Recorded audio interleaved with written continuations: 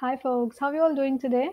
So today we're going to understand about DIV and span tags. Okay, we have a separate session for this just to make sure that you're actually understanding the DIV and span tag properly, right?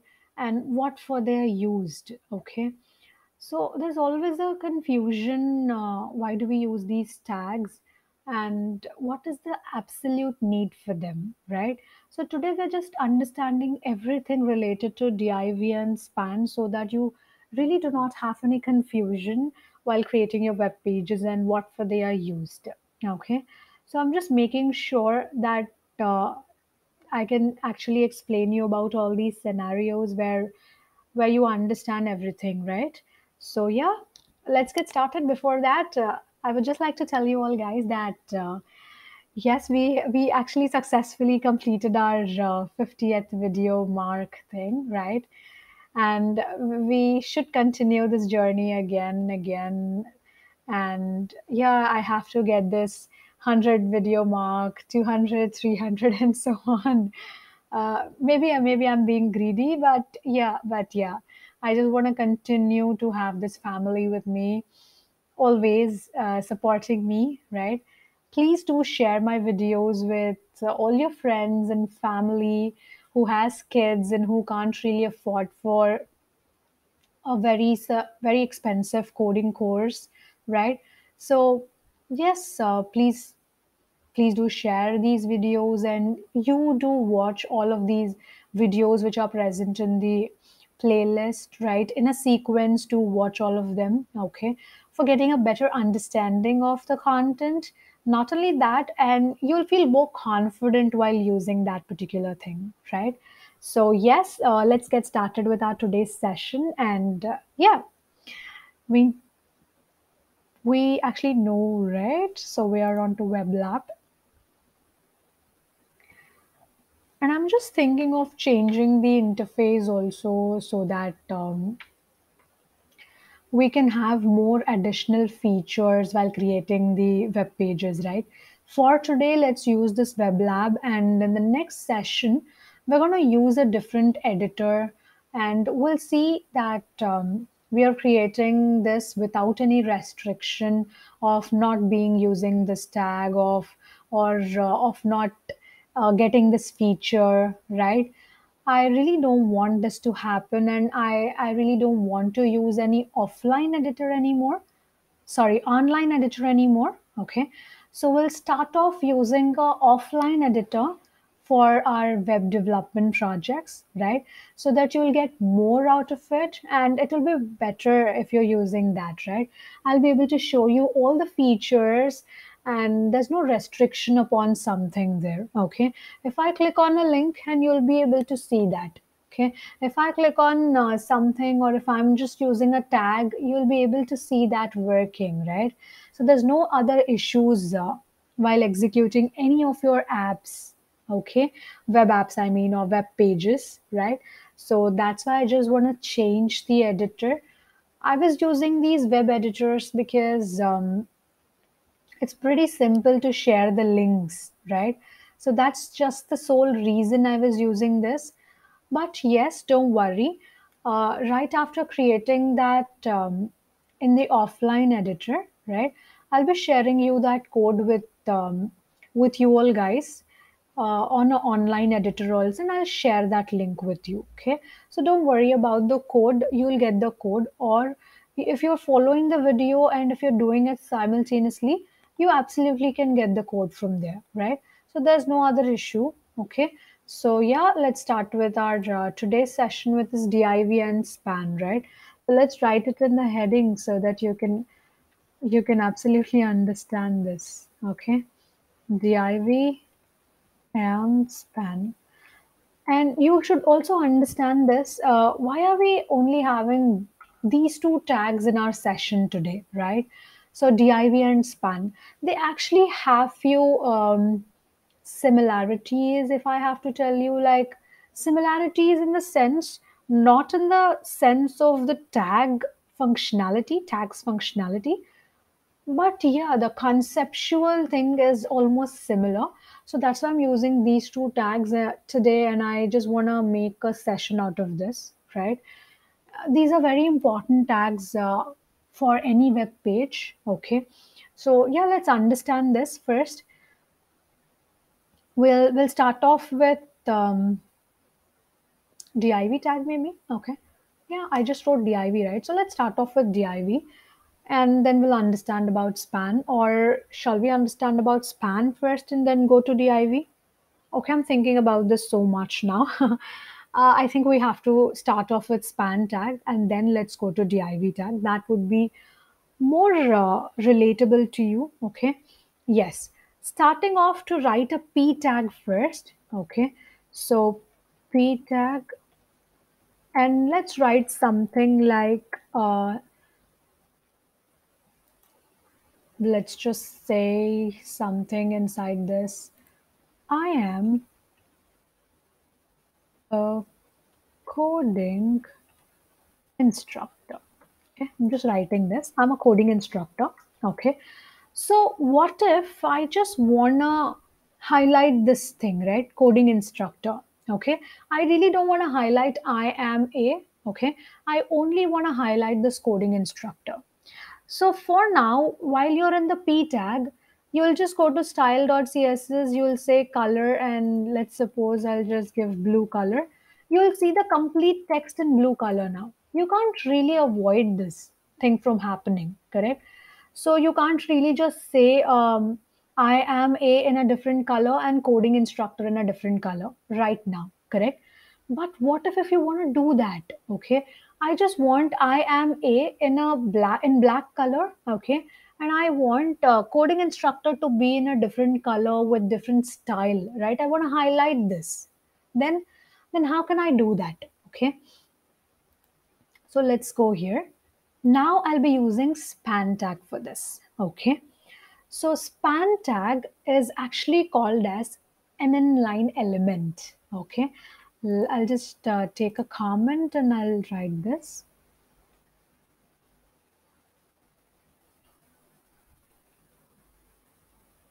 So yeah, okay, span tag is a inline element. Okay, so what do I mean by inline element, right? Inline element is nothing but if you have a tag already, okay, and within the line, you just want to do few changes, okay, and you really don't want to go on to the next line, or you really don't want to place it some elsewhere, okay. You just want some changes in the same line where you are on, right? So then you can use a span tag. Okay, whatever I'm speaking about, I'll show that to you practically so that you have a better understanding of whatever I'm speaking, right? So span tag is an inline element, okay, where it makes sure that, okay, it makes sure that, let me just write this,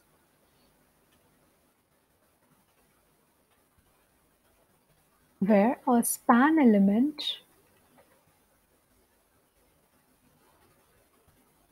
makes sure that the elements are placed on the same row or on the same line. Okay, right?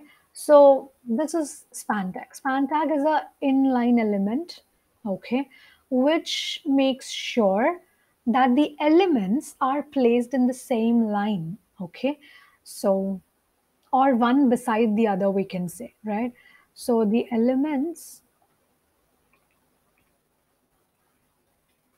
are placed one beside the other. Okay, right? Now, so I'm just writing span tag here. Span. You definitely have a closing tag for span. Okay. So here, let's start off with style tag. I'll just style this because we were discussing about the same, right? Font style, italic. You can see now it is in italic, right? So let's just say font weight, bold. You can see now it is in bold. Okay. Font size,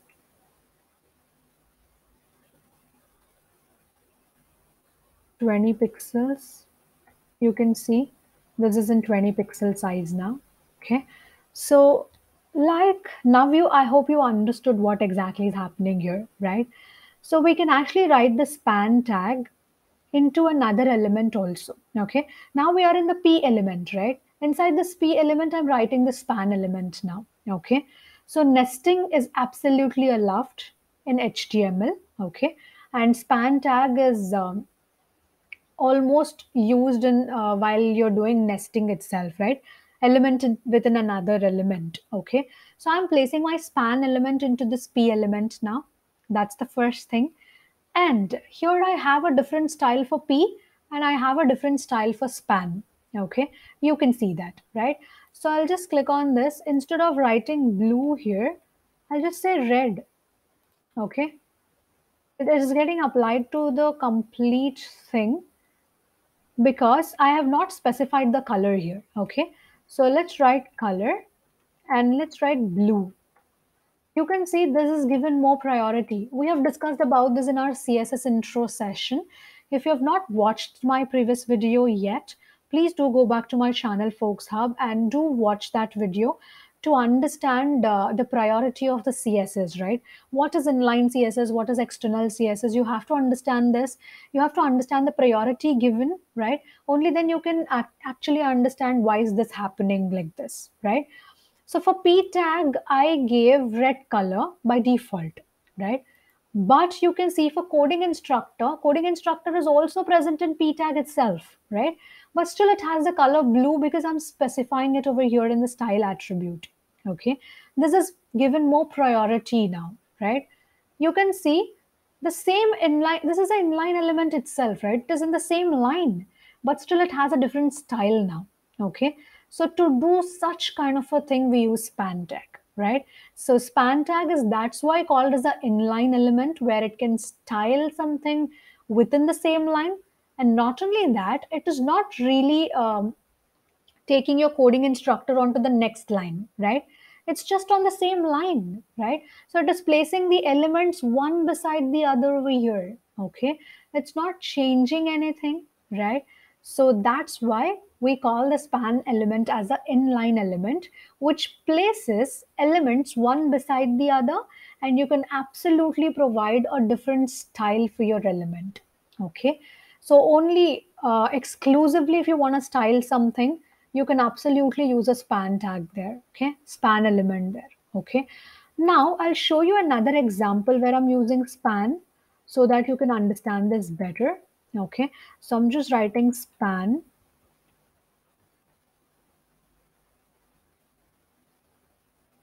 sorry. Let's write another span, or I'll do something. First, I'll complete writing this thing first. I'll write image tag inside this. We know nesting is possible, so I'm writing image tag. We have to write source, and the source should be any image. Let's get flower images. I don't know why I actually go to flowers always. And I think we should have our where's that hibiscus? I miss that. That was our traditional image, right? Okay. Now which one do I get? And I don't know. I should get a small link now soon. I'll place it here. Place my cursor here. What happened to this? It's not clickable. I'll just reload this page. Yeah. Don't worry, this happens with code.org sometimes just because this is an online editor, right? And we can't really say when does this get stuck. I'll just copy image address. Oh my god, this is so huge. Why do we get so huge links? copy image address. I'll say Control Z, Control V. Oh God, just give me some link which is. I think I should do this before, right? Ah, thank God, thank God. I need another link also. Copy image address. So I'll just say Control Z, Control V. Thank God, we have two links now. All right. Yeah. So now I have just placed this here. I'm just copying this thing, right? I'll paste it on the new line. Okay. And instead of using this link, let's just get the other one now. This one. Yeah. So also I'll just give the width and height so that you can understand. Come on. Okay. Width width is 300. 300 is so big. Let's write 250. I think this is good.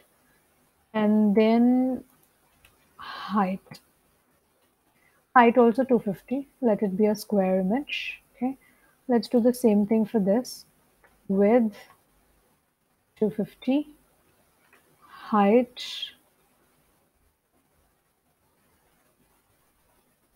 250. Okay.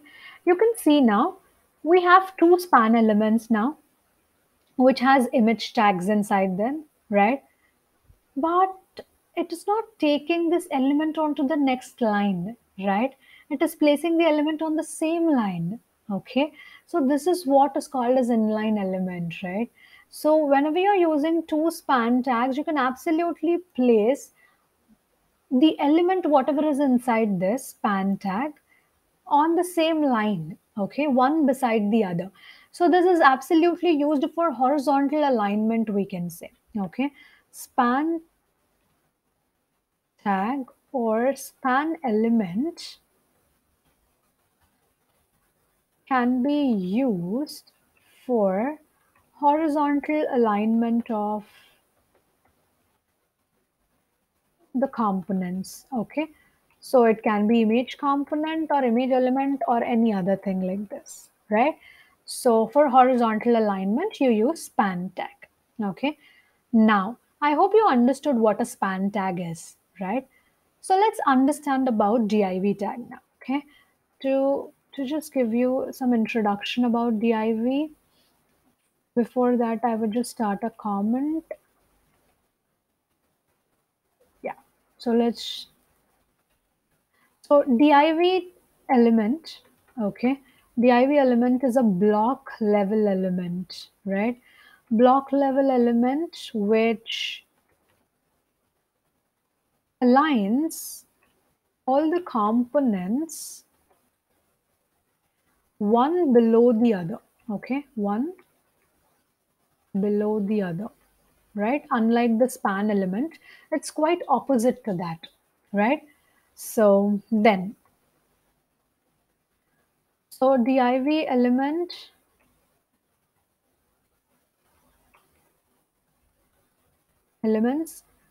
are block level, right? So the div elements are block level, or what is a block level element? So let's understand that with the example. Okay. So div, close this div. Then I'm just writing, this is a div element. Okay. You can see this is a div element is on the next line, on the new line, right? So always any div element will be on the new line. Okay. It's like a different section on the whole, right? If I go to style and if I style this div component, I'll just say background color so that it will be very easy for you to understand. Background color, let's say aquamarine. See, this is occupying the entire space, right? DIV elements are block level elements. That is the first thing. And they occupy the entire width of the page, okay? Any DIV element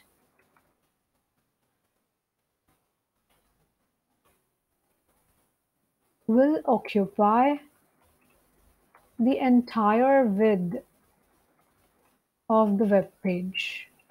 Okay, and it always starts off in a new line, right? This is a different section which you're creating in your web page, right? So this is a completely different section now. Okay, now let's take another example, something like this, right? So that you can understand about the alignment of the components. So instead of span, I'll just write div, and here instead of span we have to close div tag, right? And here also it's the same thing, div and div. Okay, you can see while you're using span elements, you have the alignment of the components horizontally on the same line, right?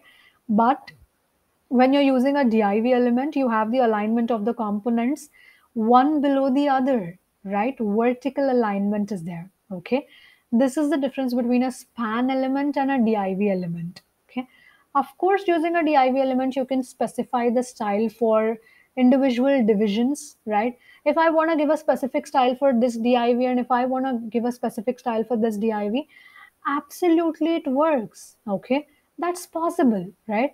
But you can see this is a different section now, this is a different section, and this is like this is what is called as block level element. So this div element is in one block and the next div element is in the next block. Okay, it doesn't really place the components one beside the other, right? So it starts off in a new line. That just means that it is aligning your components vertically, one below the other. Okay, span elements are always something like they align themselves horizontally on one line. Div elements are elements which arrange themselves or align themselves one below the other in a block format. Okay, so this is about div and span element, and I hope you understood this, right? If you have any questions or concerns, you can absolutely comment in the comment section below. Do let me know about them, right? And do share your project links with me in the comment section below so that I can check them out and I can get more creative and I can just see how far you are doing it, right? And how creative you are becoming on this, right? So if you want to style your images, you can absolutely do that. Okay. But this session was not absolutely meant for style, right? So I'm not showing you, or else you can style your image tags like this. So let's style for your image tag. Let's give border radius first. Before that, let's write border. If you're not specifying the border, how can you specify radius for it, right? So I'm just writing 2 pixels solid red border. Okay, border radius to be 10 pixels. You can see now you have the border radius on the edges, right? Okay, so you can style it like this, and you can give ridge borders, you can give box shadows, right? If you have not watched my previous videos, please do go back and watch to understand about the style more, and also the box shadow. Okay, if you want to understand about box shadow, please do go back to my previous video. In that we have discussed about box shadow and we have created that. Okay, so yes, this was all about our today's session, which is about div and span. Okay, I hope you got the clear picture of when to use a span tag and when to use a div tag. And you can absolutely use span and div for nesting, right? Inside a div tag, you can write multiple span elements, you can write p tags, image tags, a tags, whatever you want. Okay, and inside a span element also you can do all of these things, right? When you want to place something one beside the other, then you can absolutely use a span element. And if you want to specifically style something, you can use a span element. Okay, so yes, this is all about it. And yeah, so, hope you enjoyed this session today. I'll be meeting you in my next session. Until then, you know what you have to do, right? So, you just have to go back to my channel, Folks Hub, open the playlist, do watch all of the videos in a sequence, right? There are some very cool contents coming up for you guys and already uploaded for you guys. So, please do watch all of these again and again if you're not understanding something, right? Yes. Thank you so much for watching this video. Please do like, comment, share, and subscribe to my channel, Folks Hub. And I'll meet you all in the next session. Bye bye, and have a great